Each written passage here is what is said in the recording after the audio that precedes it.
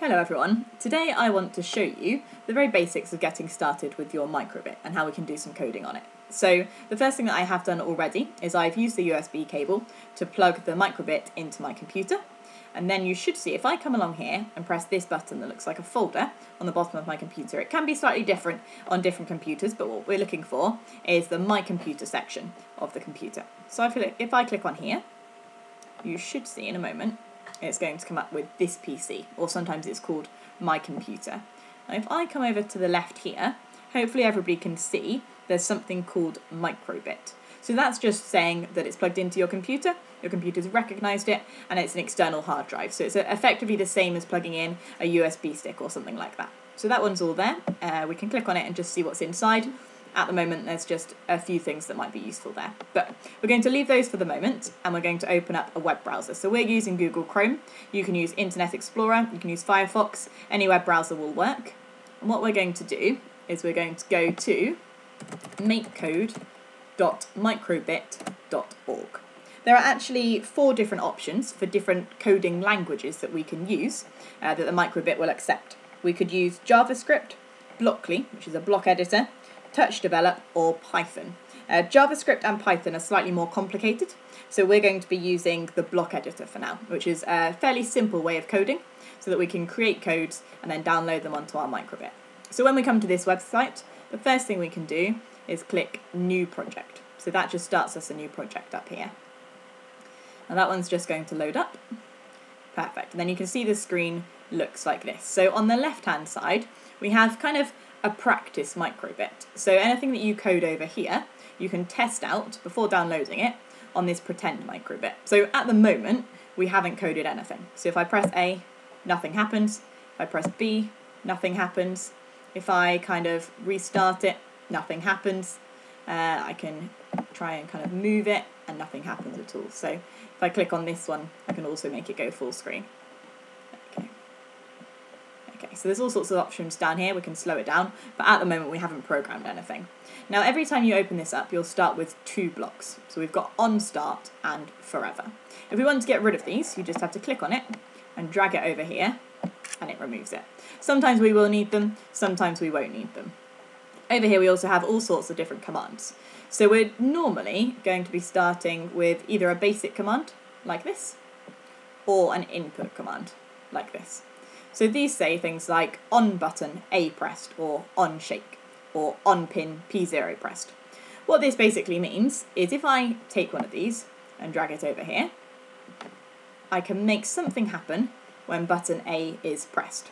So we'll start with something nice and simple. If I go to my basic ones, and I could say show string. So I'm just going to click and drag this one to on start. So at the moment, on start, so that means when the microbit starts up, I'd like it to show the string hello. You'll notice over here, the simulator is showing hello as well. So when I turn the microbit on, what I want to happen is for hello to go across the screen. And then let's say on button A pressed, I'd like to show an icon. So if I take this one here and I drag that one to there, like that, I can choose which icon I want to show. So I might choose that I'd like to have this one here, just like that. So now we can test over here. It starts by saying hello, and then if I press button A, it should show us my icon, which is the one that I selected over there. We can do something similar with button B.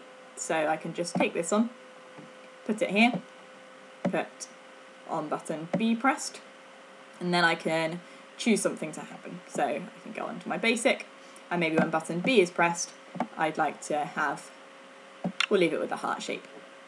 So we should see, if we press button B over here, it's just doing its hello at the moment, press button B, and we get the heart.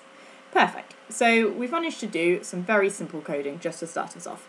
So hopefully now our microbit will say hello when we turn it on. It will show this sad angry face when we press the button A, and it will show a heart when we press button B. So all that's left now is to transfer it from just being a computer code to being something onto our actual microbit. So to do that, we just press download, or just before I do that, I'm going to give it a name. So I'll just put starter project for this name, just like that. So it's got a name. And then I'm going to click download. Perfect. So what I've done is I've created in my documents a folder called microbit projects. We're just going to pop it in there. So it's just called microbit starter project, and I'm going to save that one. Okay, perfect. So now I can go back to my computer over here, and what we need to do is to find where we've put it. So if I go to my documents, it was in microbits project.